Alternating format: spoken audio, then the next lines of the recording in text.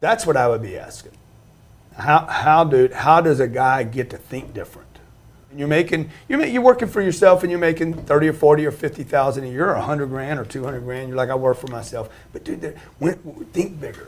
What would be those actionable steps? I mean, I know we talked about looking at the Project Deg show. Today, we are literally in Miami, sitting next to a gentleman who does not need any introduction, somebody who has personally changed my life in ways that you may never even know.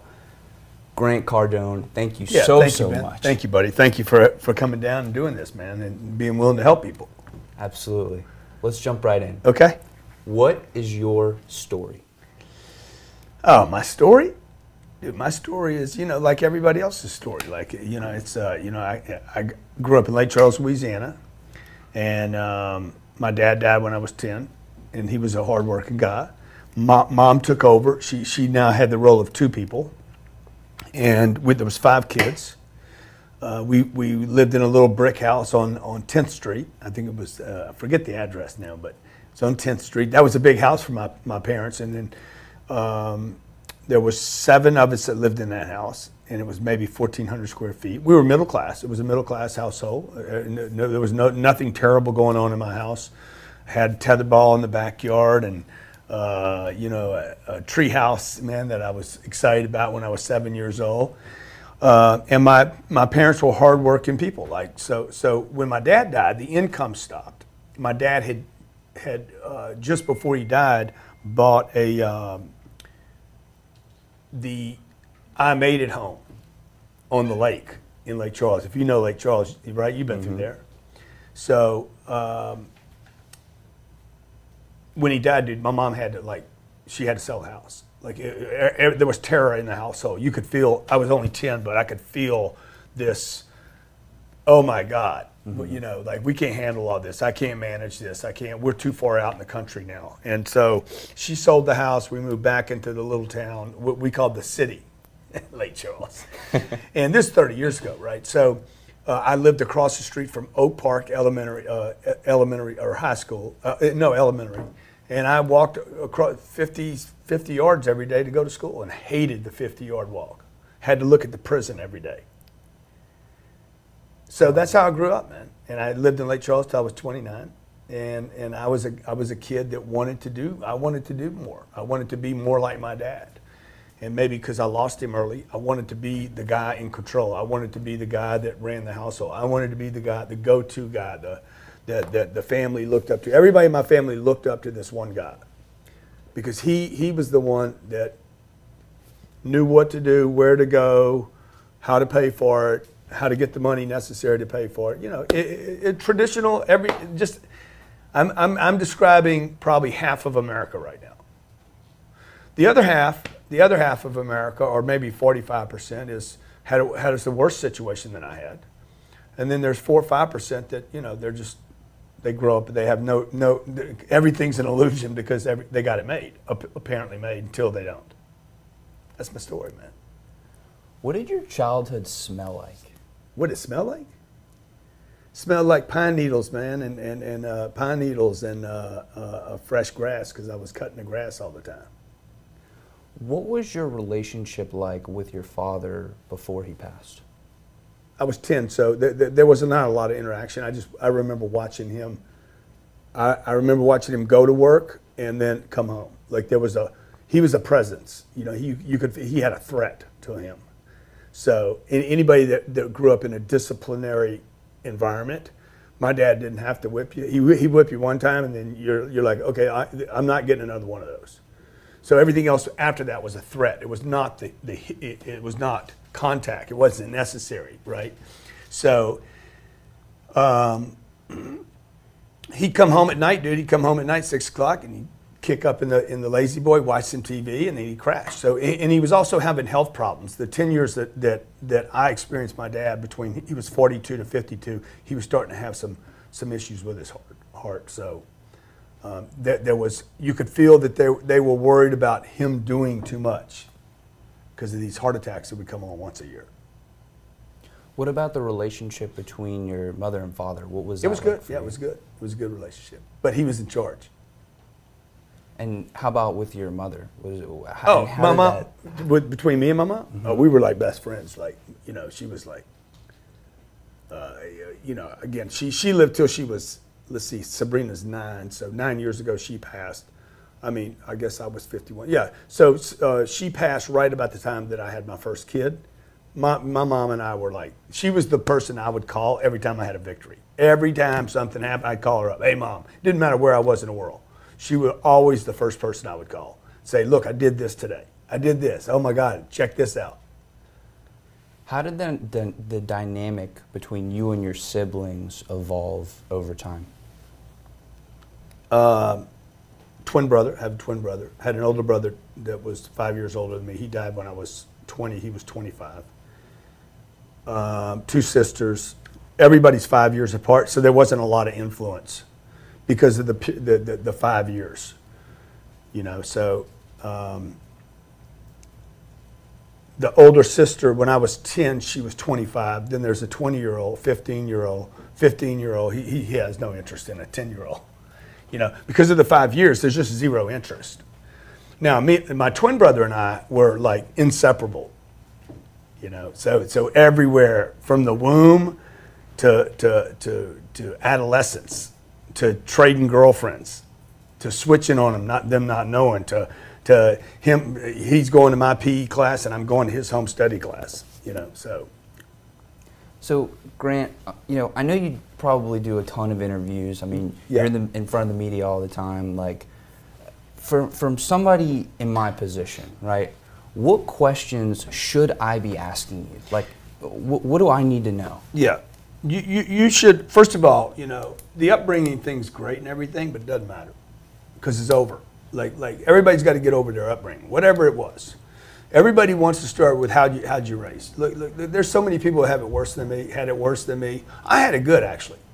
You know, so compared to other kids, I had it like 1,000 times better and screwed it up. I went backwards.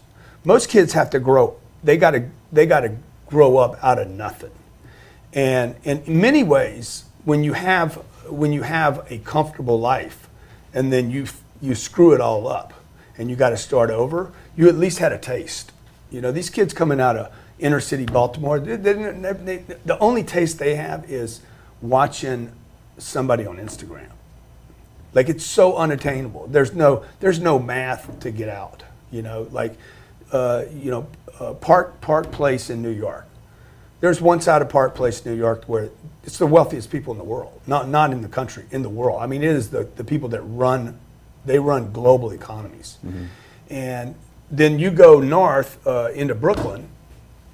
It's a nurse that's making $58,000 a year in New York City. She can barely afford the subway. She's got a kid. Her husband left her, or maybe they were never married. Like, there's so many people that have it so much harder. Like, they're never going to wear a tie and a jacket, and they don't even know about this move right here on the hanky. So, you know, they're shopping at the dollar store. The kids, you know, it's how are you going to get from where you are to where you want to be? That's the deal. You know, I'm waking up this morning in Miami, and I'm realizing, damn, man, I've been thinking so small my whole life. Like, the whole time I've been thinking small. Even today, like this week, I'm like, what was I thinking this whole time? So I think everybody is conditioned by their upbringing. So the thing you should be asking is, dude, how do I think bigger? Right? How do I think bigger? How do I start living up to my full potential? Mm-hmm. And why on a planet where there's, you know, if there's one example of somebody moving around the planet freely, you know, at will, doing what they want, when they want, how they want. I don't mean an Instagram post. I mean real people that are actually moving around. That should be the examples that we're looking at. And because there's too few people actually doing that. Like, if you look at the number of people that are able to go where they want, do what they want, it's so few, it's unbelievable. And why? And then the question is, why is that? You know, why are a handful of people like Elon Musk? Why is he thinking about going to Mars, and me and you are trying to figure out how to get a new watch? right? That's my big deal this week. This week I'm buying watches. I swore I wasn't going to buy any more watches, and I feel like I need to go back to rehab or something. You know, why am I looking at a watch and this dude's thinking about going to another planet? That's what I would be asking. How does a guy get to think different? You know, let's say he's a security guy. How does a security guy start thinking about not how to get more money? Dude, how does he get more freedom? How does he start getting himself out of the deal you're in? Okay, maybe you're running a dog, a doggy daycare, you know, and you're working for yourself and you're making 30 or 40 or 50,000 a year, or 100 grand or 200 grand. You're like, I work for myself. But dude, think bigger, you know? What would be those actionable steps? I mean, I know we talked about looking at the people who truly have the freedom to move around, but like, what actionable steps do we need to take to think bigger? Like, how do we evaluate it for our own you got to find somebody situation? to emulate, right? So you're emulating that jacket, that tie, everything, dude. Your whole look, dude. It's emulating something. You got those ideas. That dress code came from somebody, so just like mine did, right? Who knows who influenced this C on Cardone Capital? It's probably the Chicago White Sox. It looks a little like it, right? I mean, it came from somewhere. Somewhere I was influenced by it, right? Now, I don't know how I ended up with the hoodie today, but we're being influenced, right? What are we being influenced by? You know, who are you listening to? Like, who are you studying? What books are you reading? Are they even true? Like, we go to school, we spend 12 years in schools, forced schooling by the government. We don't even know if the stuff in the books is true. We just assume that's what that's supposed to be. That's how that works, you know? And so people should start looking. So I'm under the belief that with so many people not doing well, you can't think that many people don't want to do well. You know, two-thirds of Americans live paycheck to paycheck. There's no way 70% of Americans want to live paycheck to paycheck. So what do they have in common? What they have in common is where they got their data. We're all getting our data from the same factory. So when you look around, you see this many people being held down. It doesn't matter, blacks, whites, Native Americans, people in Russia. When that many people are being held down, you know, when there's so much possibility on this planet, you have to start saying, wait a minute, are the people all screwed up? Or is the data maybe that we're getting incorrect?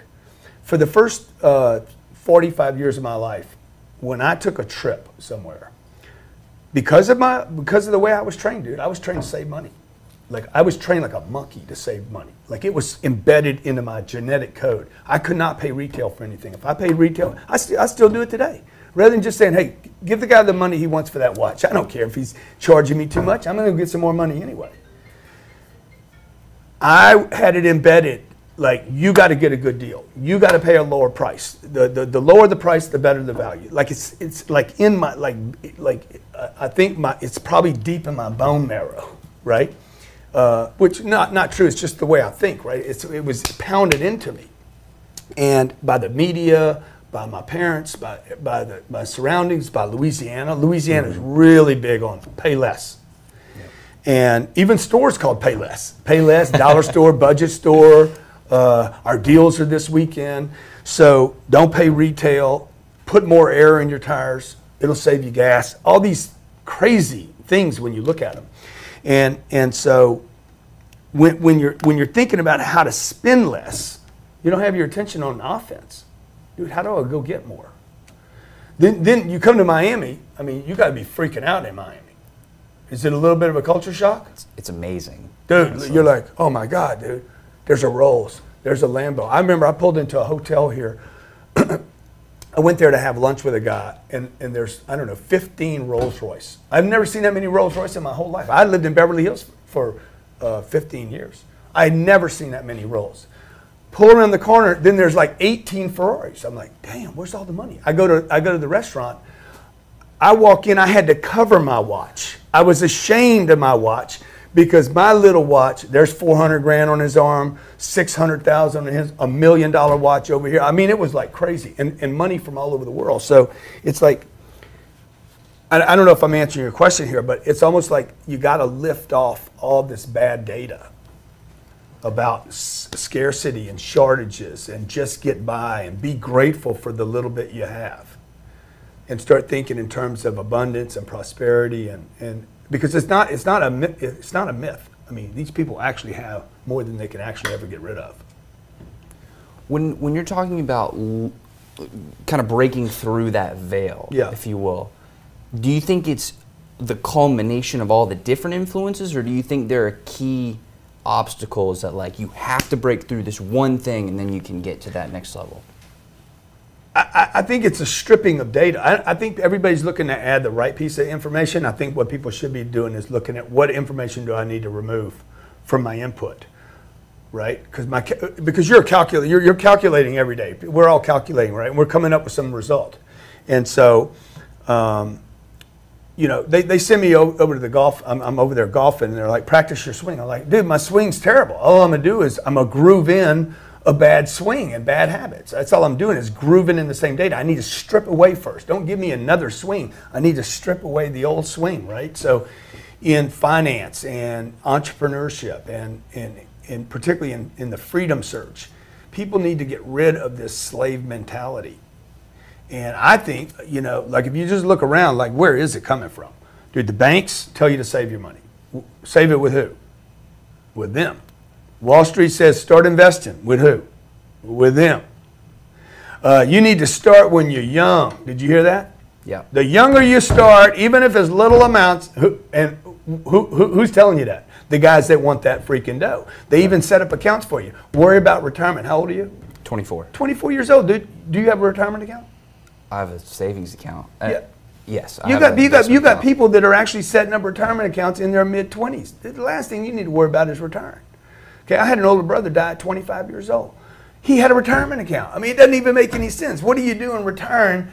Worried about retirement at 25 when you should be working your ass off, right? Figuring out how to get money, not to save money. Save for a rainy day, all this. A penny saved is penny earned. Yeah, that's what your mom told you, right? Your mom didn't know anything about money. So we get our advice from people that got their advice from people that wanted money. You know, I remember being in church one day, and it was a Baptist church in Houston, Texas, and the guy starts going off about money, right? I'm like, here it comes. Here it comes, man. Here it comes. I'm waiting for the close. And sure enough, man, he's talking about money, root of all evil, da-da-da. He's pumping it. He's in. I'm all in. I say, watch. Here comes the close. And then, boom, here come the baskets. So it's like, money's terrible, give it to me. Which, by the way, the church needs money. And I'd rather give my money to the church than give it to the banks. Because all the banks are going to do is what? If you look at what the bank, go to New York and just walk in. I walked into Goldman Sachs in New York. Mm-hmm. It was a mind blow for me, dude. It was the elevators. They got elevators that are half the size of this studio. Like you walk in it, 30 people can fit in one elevator, not touch each other. Like they're massive. Like these are probably $10 million elevators, and they got banks and banks of them. Like 12 different elevators for people moving up and down, going out there in the world collecting money. So that's who we need to think like. Well, what did those guys do to build these monuments? When you think back to somebody like Rockefeller or Vanderbilt, or those are the guys. Those are the guys we should be studying, man. Do you think like every day, like, man, I'm gonna blow their legacy out of the water. I want to be bigger than them. I want people to remember. Yeah, dude, I want to do something biblical. What do you? I don't know. I got to figure out what that is. It would have to touch a lot of people, though. You know, that would excite me. I don't know if I can do that. I don't know if that's even possible. I mean, first thing I think is that's stupid, dude. You know, you can't do that. But the guys that did stuff that is in books for thousands of years and hundreds of years, this is how they were thinking. They weren't thinking for themselves. They wanted to change something, whether it was Columbus or Jesus, you know, probably bad comparisons, but or Gandhi or Mother Teresa. They didn't want to do something just because I want to be in the history books. They wanted to do something different. I don't know what propelled or compelled them to want to do something different. But I think Johnny wants to do something big. Like once you get a taste, man, and you're like, it's like Dwayne Wade retired this week, right? Dude, until he figures out what he's going to do to discover the next Dwayne Wade, he is going to be miserable. Yeah. You know, these guys talk about this. My friend Tim Grover, he's a coach to. he was a coach to Michael Jordan and Kobe, and he says, look, man, when Kobe won his ring, everybody goes out and they're partying that weekend and they're getting drunk and wasted. And Kobe's like, what's next? What are we going to do next?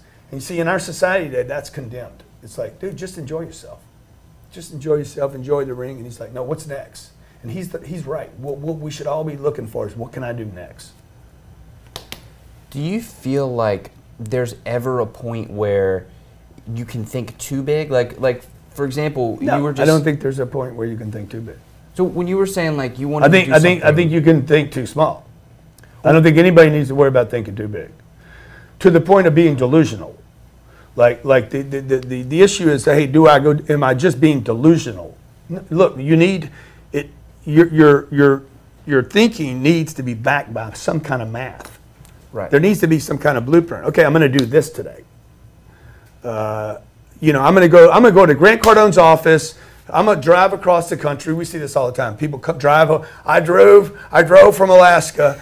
I'm here. I want a job today. I'm not leaving until I take it. Like I'm taking my clothes off, and I'm standing out here, right?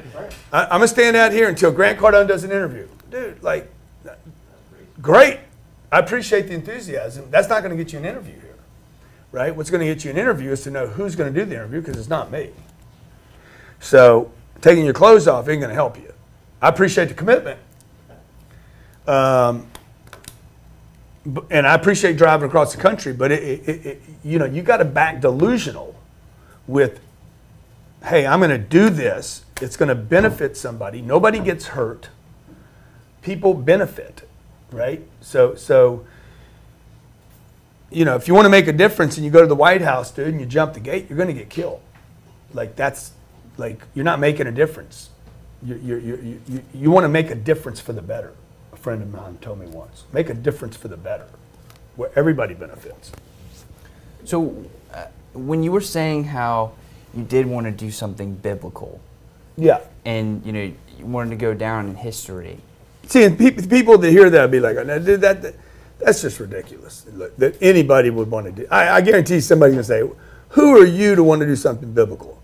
Who are you to not think that you can't do something biblical, dude? Like, if you guys believe in God, man, who the hell made you? Right? Jesus said, I am. That's all he said. I mean, that's strong. Who are you? I am. You know, he didn't say, I am a man with one pair of sandals, and I walked, you know, 6 days. How long did he walk? Was it 6 days? How many days was it? No, it was longer than that. The walk from Nazareth down to... I'm Jewish, so I can't really help you out much. Well, dude, you should be able to. It was in your land. Okay? Like he did walk to your land. Yeah. I'm going over there, by the way. I can't wait to go see the Israelis. It's amazing. So, see, those are big thinkers, dude. 31 hours, okay? I thought he walked across the whole planet, man. I mean, based on what I was reading in the Bible, I'm like, this guy wrote, man, he must have, God dang, how you do that one pair of sandals? It was only 31 hours. Like, you know, I'm going to fly to Singapore. It's going to be 31 hours. Now, it's not on my feet, but the point is, you know,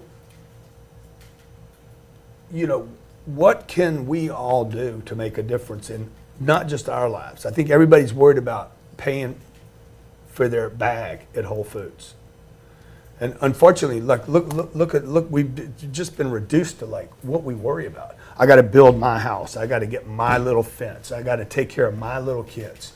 Where I grew up, it was the family. Family's the most important thing. Oh, it's a family, dude. It's only 5 people. Nobody should be reduced to like thinking only about people with your last name. If you look at the Israeli people, right? Like, here's 11 million people, 13 million, maybe 15 million people on the whole planet. Like, when I was told there was only 15 million Jews on planet Earth, I was like, that is impossible. And then people are like, no, maybe not even that many. The amount of power one group of people, because why? They're interested in their survival. So they stick together. They don't sue each other. Is that right?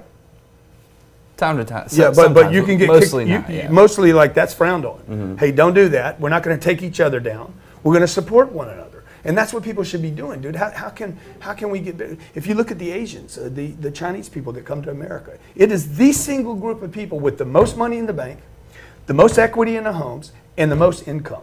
Small, tiny group of people in America. Yet they come here and they think different about money. They think they like math.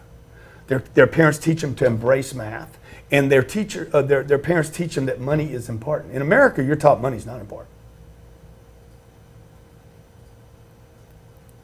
And they were taught that this is the country where the land of the brave. What is it? Land of the brave, home of the free, home of the free, and land of the brave.